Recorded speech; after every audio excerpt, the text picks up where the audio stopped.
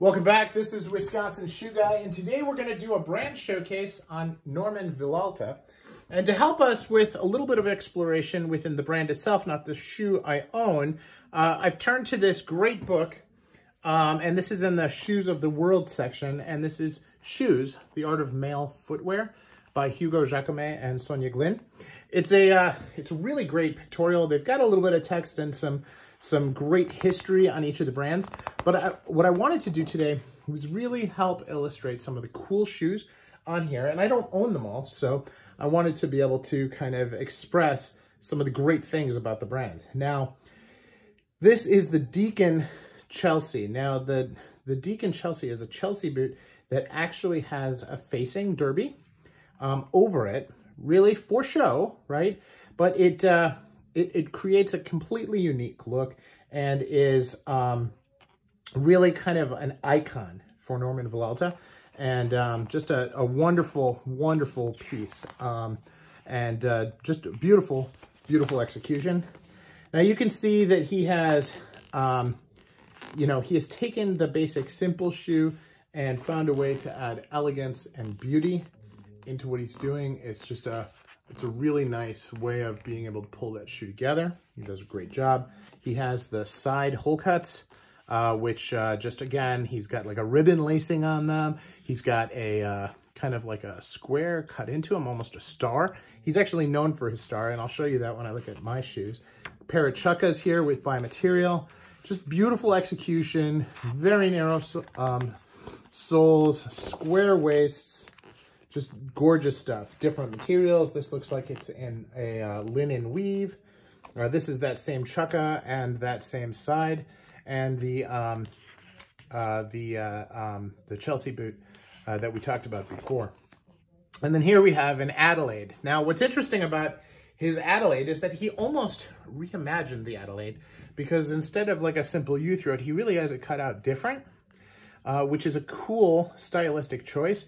He still has a toe iron. He's got a beautiful way that it cuts back and is narrow at the waist. The toe proportion is very, very nice. He uses big brogues instead of small brogues, all kinds of different things that really kind of cut it to what he does. Now, then you look at mine, and my shoe is the Eduardo. This is a one eyelet derby and has that same cut here with the kind of the little star, and he has this little half moon here that is also iconic on his shoes. And you see he's got it all kind of just cut in, very casual. Now you see this is on the inside where the heel wraps around. That is actually a heel seam where he has that. I think that looks incredibly nice. He has a cross in brogues right in the back here. Let me bring that up so you can see that. It's very, very cool. You see that, see the half moon.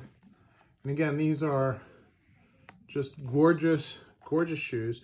This is, they call it a Mediterranean brown. Heels just so. Beautiful soles, very plain, square waist. Very straightforward, but very clean, high-end clean. And that's really what Norman Vilalta is about. It's a factory-made shoe, but it's made with absolute precision, and it is art. I will be doing an episode of Shoes as Art about this shoe just because of that. And I think as you look at the other shoes from Vilalta, as you look through the beautiful pictures in this book, you can see how all of them really fit that bill and bring a lot more aesthetically to the table than many other brands. And at the end of the day, we buy high-end shoes because they're functional, but we also buy them because they're beautiful. And Norman Vilalta definitely does that. So, word of advice, don't buy them without trees like I did. Spend the money for the trees, because you don't want to spend shipping to have trees sent to you from Spain when you forgot to do it up front. So this is Wisconsin Shoe Guy. This is Norman Vilalta. Hopefully that gives you something to think about, all you shoe lovers out there. He runs a GMTO every month or two. and always new things coming out. So get on his mailing list and take a look at the great shoes that he's offering. He is a member of some of the Facebook groups that I'm in, and has been an absolute joy to work with through his team, right? I don't actually like reach out to speak with him very often. I did when I ordered the shoes, but other than that, and that was after I ordered them, not to order them, just to thank him and tell him how excited I was. So, you know, he is active in the community, and so definitely one of the good ones. So that's it. Thank you for watching. Appreciate the time.